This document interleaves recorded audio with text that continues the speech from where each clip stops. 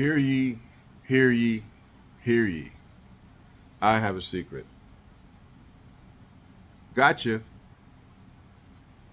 You came here thinking I was talking about something else. I just said, hear ye, hear ye, hear ye. I have a secret. I've got two major secrets. Number one is, I have nothing to say. I have nothing to say. Oh, I have nothing to say about that. I let a certain community know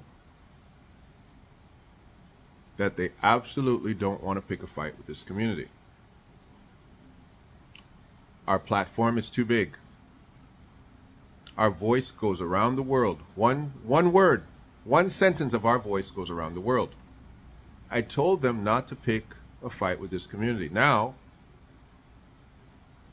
if the Jewish community wants certain voices to stop, they're going to have to call me and let me reveal what I know that will make that particular voice stop. Hear ye, hear ye, hear ye. I have a secret. Secret number two is this.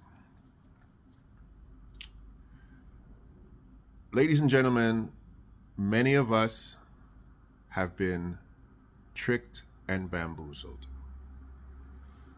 I'm a Christian. I'm a learned Christian.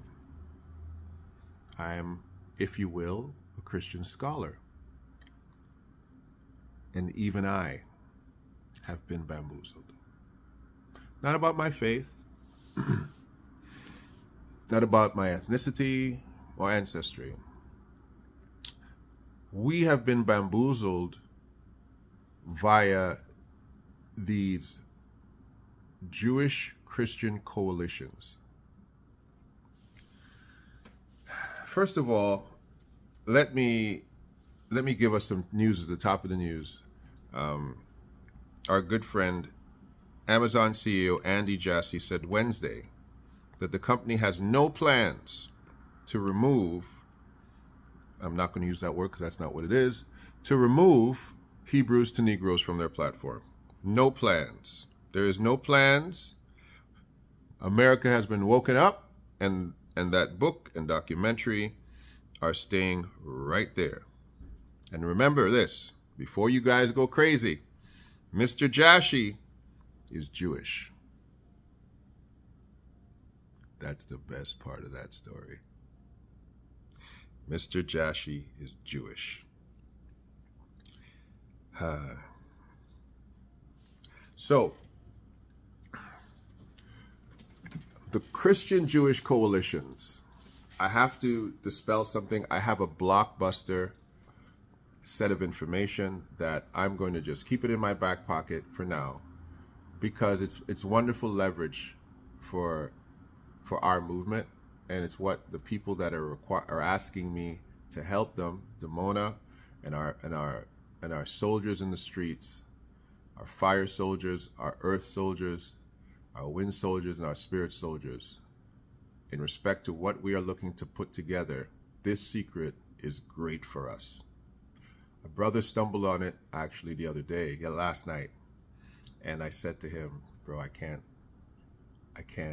talk about this yet, but good on you for stumbling on this information. He still doesn't know exactly what I mean, 100%, because I have a secret. Now, let me explain to you the bamboozling of the Jewish Christian coalitions. Usually the Jewish Christian coalitions go a little bit like this. There are very impassionate Christian people who have a heart towards Israel based on, I guess, a little bit of the nostalgia and the romanticism of Israel from the Christian perspective. Many Christians are very romantic, religiously romantic about Israel, which they should be. These stories that we've heard, this land that we've heard about, these people that we've heard about, our patriarch heroes, cause our minds in our faith to wander into, wow, I want to know more. I want to see this place. I want to discover what it is to truly be Israel. And so what takes place is usually these non-religious, secular Jewish people create coalitions with these Christian enthusiasts, these Christian Hebraic enthusiasts. And they try to basically cause them to do a number of things. Number one, let's create trips going to Israel. I want you guys to bring as many people to Israel as possible. We'll help you bring them over. We'll help you. We'll pay the bills. We want to get high level Christians and high levels of churches, major groups, even politicians. Let's get these people over to Israel and let them see the greatness of Israel, because they are looking for support. They're looking for solidarity, right? The secular Jewish Zionist mind. This is not usually coming from a religious Jewish perspective.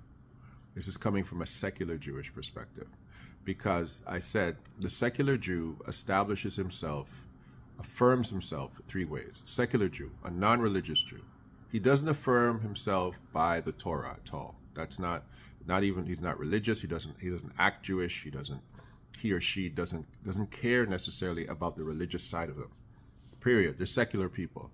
Then they care about three things. They think that, and this is still happening in the universities of Tel Aviv and all over the world, people are still trying to find a Jewish gene. This is, and unfortunately, this infection, this false science infection has fallen even into the camps of the black community, where we are desperately doing what they're doing, trying to find a Jewish gene where none exists. And I'm sorry to blow your bubble up. I'm sorry to dismantle some of the sacred cow dogma that you have. There's no such thing as a Jewish gene. There's no such thing as a Jewish gene. I'm going to say it 1,000,000 times to you. There is no such thing as a Jewish gene. You do not need a Jewish gene to find your ethnicity, just like I do not need a black gene. I don't need an African gene to find out that I am black, that I am an African. I don't require it. It is a ridiculous thing for a man who looks like me to have to prove that I am a black man or an African man. It is ridiculous. It is for somebody who does not look like me. It is for somebody who does not come from where I come from. It does not have the ethnic tracings of culture, of food, of geography. That person has to prove genetically, potentially, that they are me. But I don't have to prove I am me. I can look in the mirror and say, hey, when I go to where I'm supposed to come from, everybody looks like me. When I go to where I'm supposed to come from, people eat the same food as me. When I go where I'm supposed to come from, people have the same traditions as me. So it's easy for me to prove that I am me, because the places that I'm supposed to be from, they look like me. But when you don't look like me, you need a gene. You need to have a Jewish gene. You need to prove, oh, well, since we don't look like the people of the book, and since we don't come from the indigenous places, and we don't have pottery and housing and the same language and the same cultures necessarily that they have, we have to prove via genetics, modern genetics. And so the secular Jew claims genetics. The second thing that the secular Jew claims is the Holocaust, right? They claim, well, the Holocaust makes me Jewish. And if the Holocaust makes you Jewish, then every single person that fought, every ally that fought is Jewish too, because they survived the Holocaust too, right? They survived Hitler's Holocaust. Everybody who fought over there, if simply surviving Hitler makes you Jewish, then I guess everybody who fought with Hitler, against Hitler, and survived is Jewish. No, that doesn't make you Jewish either. And the third thing is defending the state of Israel. Again, that doesn't make you Jewish. And we see that with Dimona. Their people were in the army, and they still don't want to call them Israeli citizens. So these things are the things that focus to make them proud. And number three is the state of Israel. And so bringing these people over to participate in being part of it, the state of Israel, is what they need. And what they do is they create programs various types of programs, educational programs, travel programs. They create affiliate programs where Christians are tasked and asked, if a problem happens in the anti-Semitic world out there, we need you to show up physically. We need you to speak against this. So they create allegiances, and therefore, when something pops off, they have a crew of Christians that are bought and paid for to defend the cause of Zionism. And so these organizations, they promise things. This is why I have a secret. They promise things, and they want certain stuff covered up. A lot of them, a couple of them, I shouldn't say a lot of them, the two that I'm talking about have a very strong underbelly of white supremacy. However, when you're in love with a people, when you're in love with an idea, you don't see it all the time. But when you see how they treat us, it's not hard to tell. So there's some organizations that have made some promises, and I'm going to ask them to honor their promises within 14 days, or I'm going to squeal like a canary running from a cat. I'm going to talk about it unless they honor their promises. They've made some promises. It's over a year. It's 1 year and 1 month to the day that those promises have not been carried out. And what I've been told is that they are following this platform very closely because they know who is affiliated. And all I'm asking them,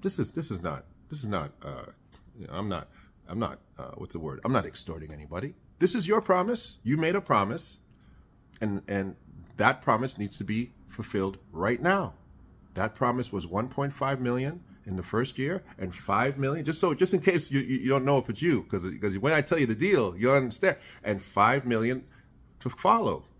Those funds are going to be used to help African Americans in America.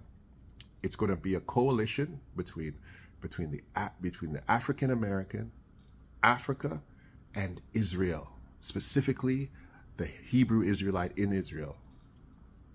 And the Dimona communities are going to definitely be recipients of those funds.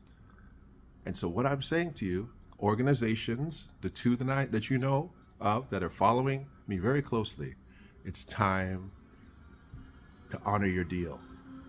Because I have a secret, and I'm going to bust it wide open. Oh, I'm holding off. I'm trying. I got a big mouth. It's hard to keep me to shut up for long. I got a big mouth. Shoot, I might not last the rest of the day. But I'm going to give y'all 14 days. 14 days to honor what you have said you're going to do. All right? Clock's ticking, because Dimona's situation is about 20 some odd days. That gives us time to do some things for them. 14 days. And not only are you going to honor that, we're going to ask you to partner with us. We're going to ask you to partner with us in a letter that we're going to address to the ADL. All right? All we're going to do, we're going to ask you to partner. Your name's going to be on that letter, right?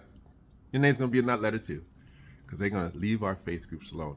Just like our good boy here, just like our good friend, this great Jewish businessman and CEO, our great friend Andy Jassy. Andy Jassy said, not taking it down, right? Andy Jassy knows what time it is. He knows not to play with us. He knows he don't want no smoke. And those two organizations, you don't want any smoke with us. This is Del K. Burch. Like, share, and subscribe. I'm coming back with a bunch of videos because I got a lot to talk about. I got a secret. Hear ye, hear ye, hear ye. If you want me to silence the biggest mouth right now in the world, if you want me to silence, have a conversation with me. I'm going to tell you how, but I got a secret. And it's going to cost you something. Big Del, the brown skin assassin, shoot never passing. I'm just here to be your friend.